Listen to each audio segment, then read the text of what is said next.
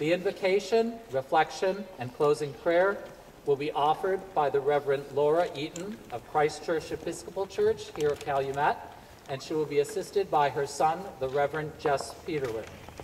Psalm 23 will be proclaimed by Sue Dana, Controller of the Village of Calumet, and my name is Dave Geisler, President of the Village of Calumet. Please refer to the back of your programs for a list of those who have contributed to this afternoon's ceremony. Many thanks to them. There is one change in the printed program that you have received. Immediately following the invocation, we will sing Amazing Grace, led by members of Noteworthy. During the reading of the names of those who perished at the Italian Hall, I would invite those of you who lost a family member that night to come forward when their name is read and to accept a rose from the wreath in remembrance of them. Finally, at the conclusion of Silent Night, those of you who wish are invited to process to the Village Hall to view the Italian Hall tragedy exhibit and to record your thoughts in a book of remembrance. 100 years ago today, December 24th, 1913, was a day filled with contradictions for the people of Calumet. On the day in which the angels proclaimed peace on earth, goodwill toward all, Calumet experienced the most violent day in its history, resulting in the deaths of 73 innocent men, women, and children.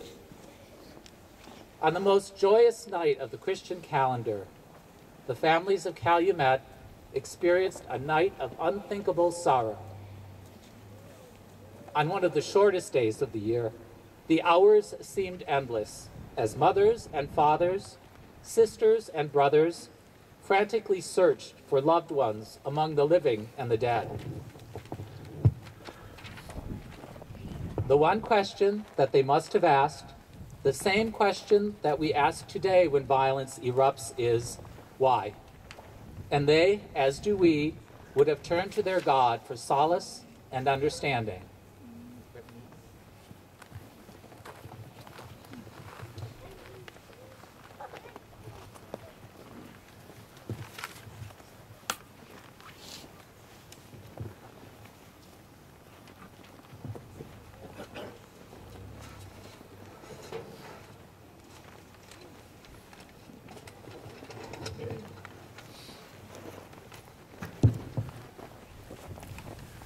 Good afternoon.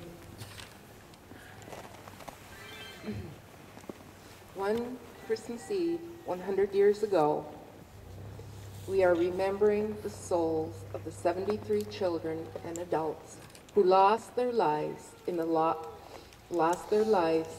Italian Hall that day.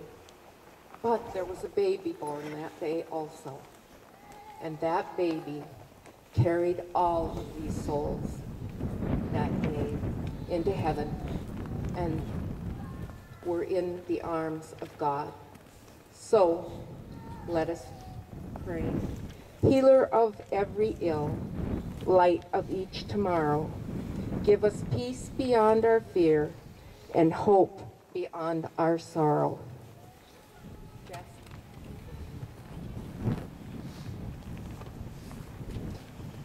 Okay, so we're going to recite the Lord's Prayer together, so please bow your heads. Say it with me. Our Father, who art in heaven, hallowed be thy name. Thy kingdom come, thy will be done, on earth as it is in heaven. And give us this day our daily bread, and forgive us our trespasses, as we forgive those who trespass against us. And lead us not into temptation, but deliver us from evil. For thine is the kingdom, and the power, and the glory, forever and ever. Amen.